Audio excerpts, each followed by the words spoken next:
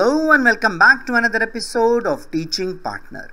Today we are diving into a powerful educational model that can transform your classroom technology use, the SAMR model for technology integration, also called SAMR. Many teachers seek out educational technology because it can have considerable positive impacts on a student's performance, improving test scores and allowing for more efficient assessment of a student's achievement. However, a big challenge is often how to integrate it effectively, especially with the sheer number of tools available. This is where SAMR comes in, helping us think about what the highest quality technology integration actually looks like. The SAMR model was developed in 2010 by an independent education researcher, Rune Pentadura. It's a conceptual tool designed to help educators think about the role of technology in supporting learning. SAMR stands for 4 tiers of online learning, presented roughly in order to their sophistication and transformative power. Number 1, substitution. Number 2, augmentation. Number 3, modification. And number 4, redefinition. Let's break down each level with real-life applications. First, we have substitution. At this level, you are simply replacing traditional activities or materials with digital versions, with no substantial change to the content. Think about scanning your paper worksheets and converting into PDFs to post online, or recording your lectures on video for students to view later. The goal here is to keep things simple, delivering content digitally without reinventing the wheel.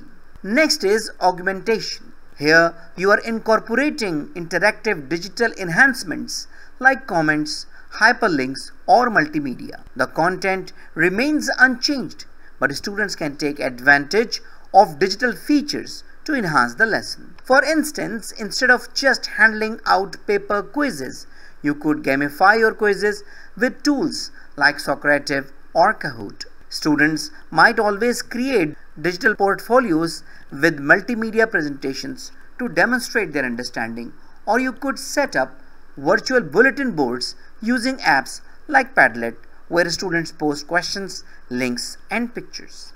Moving up, we find modification. This level involves technology significantly modifying the task. There is where a learning management system like Google Classroom or Canvas can handle logistical aspects like tracking grades and posting assignments. Technology opens up new channels of communication, benefiting all students, including those who might traditionally be marginalized. For example, the Zoom's text chat allows students to write out questions, which can feel less intrusive than speaking up in a large group. And slower paced asynchronous discussion in online forums can benefit students who prefer to collect their thoughts. Finally, we reach redefinition. This is where learning is fundamentally transformed, enabling activities that were previously impossible in the classroom. This level truly taps into technology's potential to bring authentic real-world learning into the online space. Imagine virtual pen pals connecting your students with peers or experts across the globe, or taking virtual field trips to locations like the Amazon rainforest. You could even invite the author of a book your class is reading to chat about their work.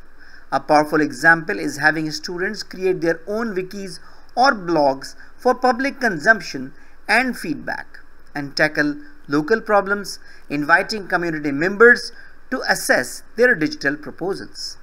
To summarize, let's consider this small case study.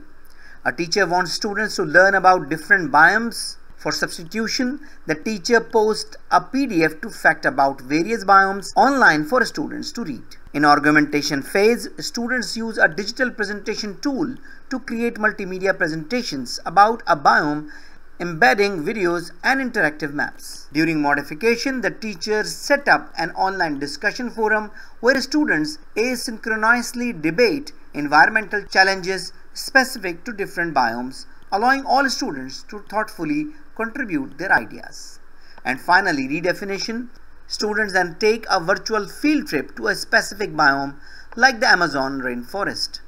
Following this, they collaborate to create a shared blog or wiki, publishing their research and proposal for environmental conversation to a global audience, inviting feedback for experts or other classrooms around the world. The entirely new level of engagement and global collaboration would have been impossible without the technology. The primary benefit of thoughtful technology integration, guided by models like SAMR, is the considerable positive impact on student performance and engagement. So that's all for today. I hope you enjoyed the video. I hope this video is very useful for you. So thank you very much. If you have any question, query, or you need any support for making a decision, don't hesitate to write an email to theteachingpartner@gmail.com. Thank you very much and see you in the next video. Goodbye.